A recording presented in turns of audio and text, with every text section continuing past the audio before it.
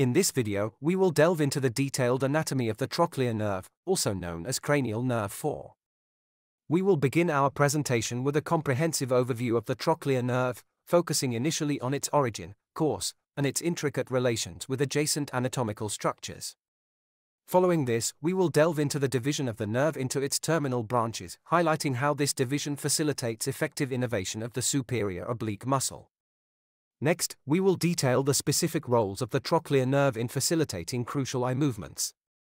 Before concluding, we will explore various clinical correlations associated with the trochlear nerve, focusing on common conditions like trochlear nerve palsy. The trochlear nerve, designated as the fourth paired cranial nerve, plays a crucial role in the motor functioning of the eye. It exclusively innervates the superior oblique muscle, which is responsible for certain movements of the eyeball, including its downward and outward rotation. Notably, the trochlear nerve is distinguished by several characteristics. It is the thinnest among all cranial nerves, and it has the longest intracranial course, which makes it particularly susceptible to damage. This vulnerability can lead to a clinical condition known as trochlear nerve palsy. This condition manifests when the trochlear nerve is impaired, resulting in a specific set of ocular motility disturbances. The trochlear nerve, known for its critical role in eye movement, originates from a specific area in the brain called the trochlear nucleus. This nucleus is strategically located within the perioquectal gray matter, an area that encircles the cerebral aqueduct of Sylvius, a narrow channel found in the midbrain.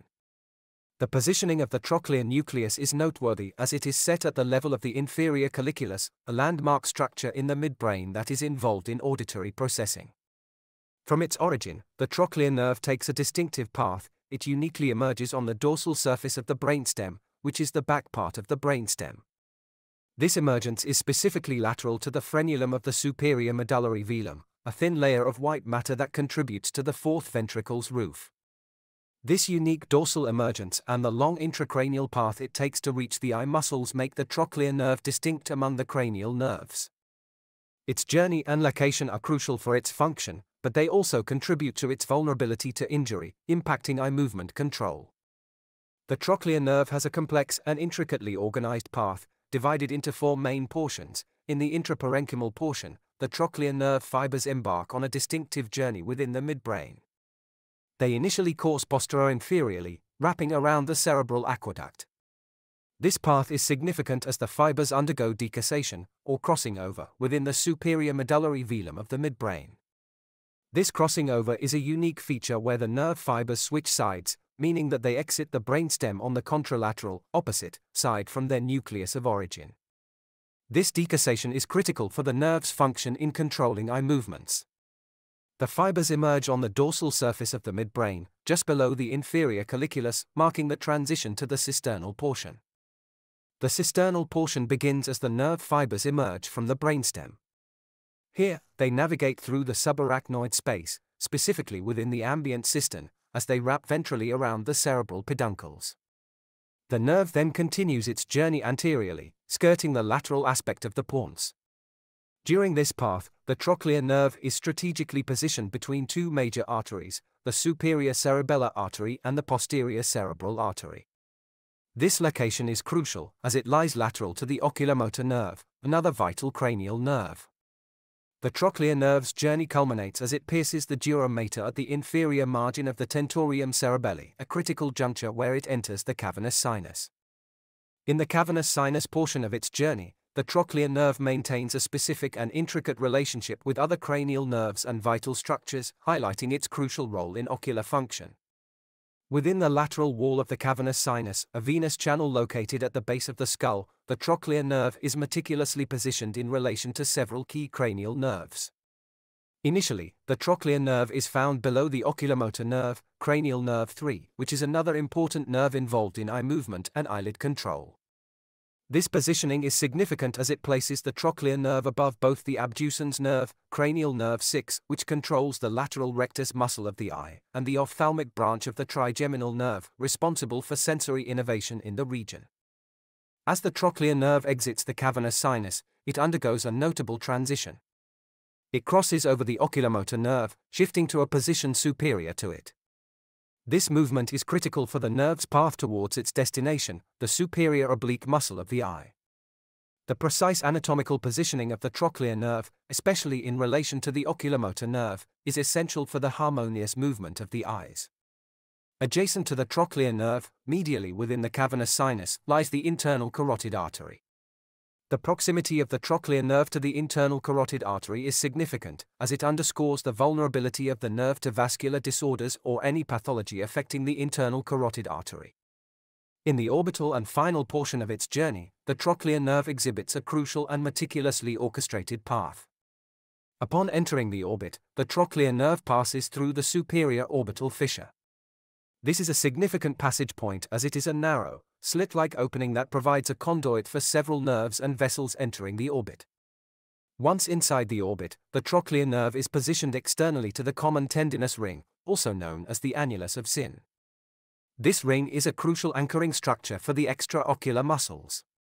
The nerve's position outside of this ring is important because it allows it to bypass the cluster of nerves and muscles that pass through the ring. This strategic placement is essential for the trochlear nerve to reach its target muscle without interference. The trochlear nerve then continues its journey, crossing medially over the levator palpebrae superioris muscle. This crossing is significant because it allows the trochlear nerve to reach its final destination, the superior oblique muscle. The superior oblique muscle plays a vital role in controlling the eye's movements, particularly in turning the eye downward and outward. The innervation of this muscle by the trochlear nerve is crucial for coordinated eye movements, and any disruption in this pathway can lead to ocular motility disorders. As the trochlear nerve approaches its target, it typically divides into 3 or 4 terminal branches. This division is not merely a structural detail but a critical aspect of its function, as it allows for a comprehensive and effective innervation of the superior oblique muscle. These terminal branches of the trochlear nerve specifically penetrate the ocular surface of the superior oblique muscle. This orientation of the branches is strategic, as it facilitates direct stimulation of the muscle fibers responsible for precise eye movements. The distribution of the nerve branches across the muscle enhances the trochlear nerve's ability to uniformly innervate the superior oblique muscle. This distributed innervation is key for achieving a balanced and coordinated control over the muscle's contractions. Regarding the function of the trochlear nerve, this nerve plays a pivotal role in controlling 3 specific types of eye movements: depression, abduction, and intorsion. Depression of the eye. The trochlear nerve enables the downward movement of the eye, a motion known as depression.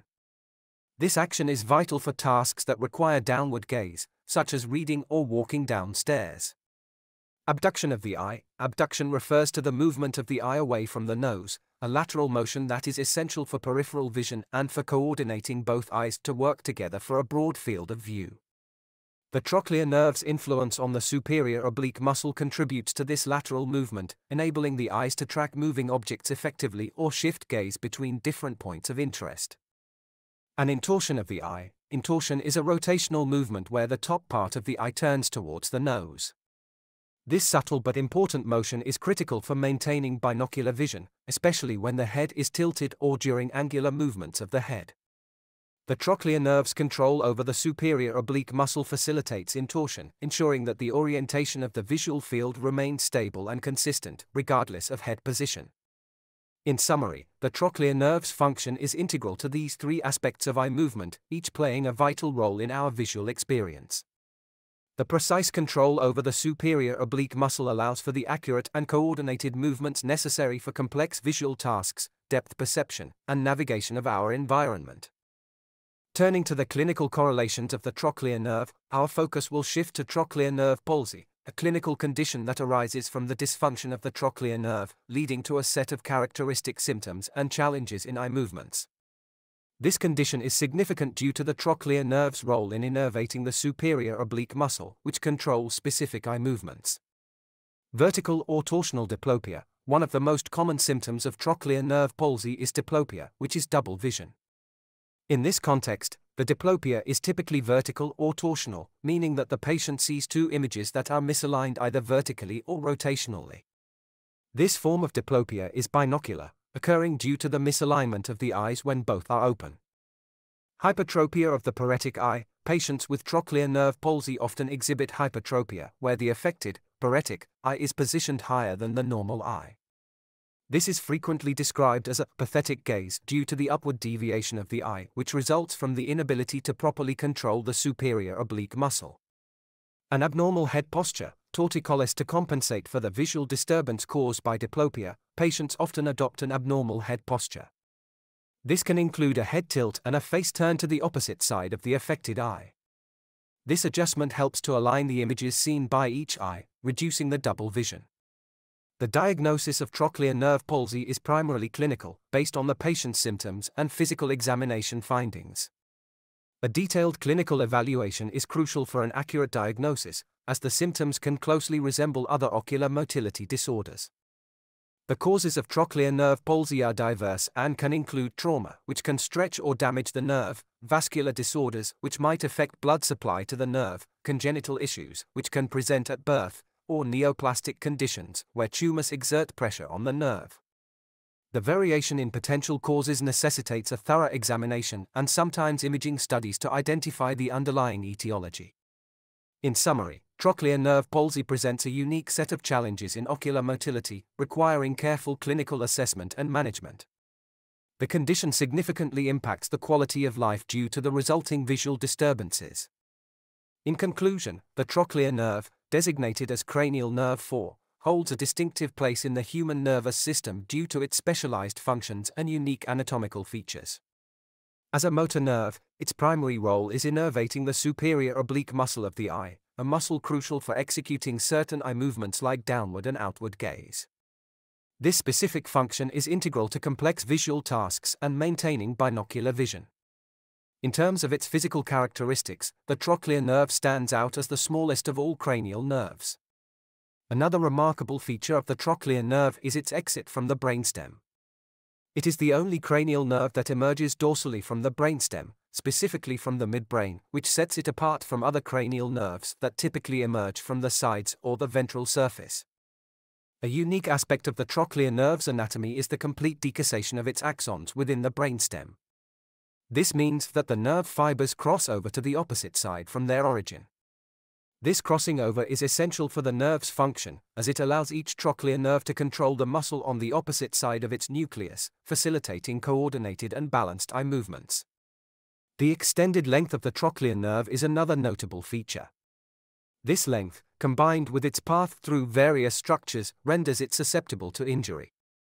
Factors such as head trauma, intracranial pressure variations, and certain medical conditions can lead to damage along its course, affecting its function. Trochlear nerve palsy is a common manifestation of such injuries or dysfunctions. This condition significantly impacts the movement of the eye, leading to symptoms like double vision, difficulty in reading or navigating stairs, and abnormal head postures. Trochlear nerve palsy is a frequent concern in ophthalmology clinics, where patients seek treatment for the visual disturbances it causes.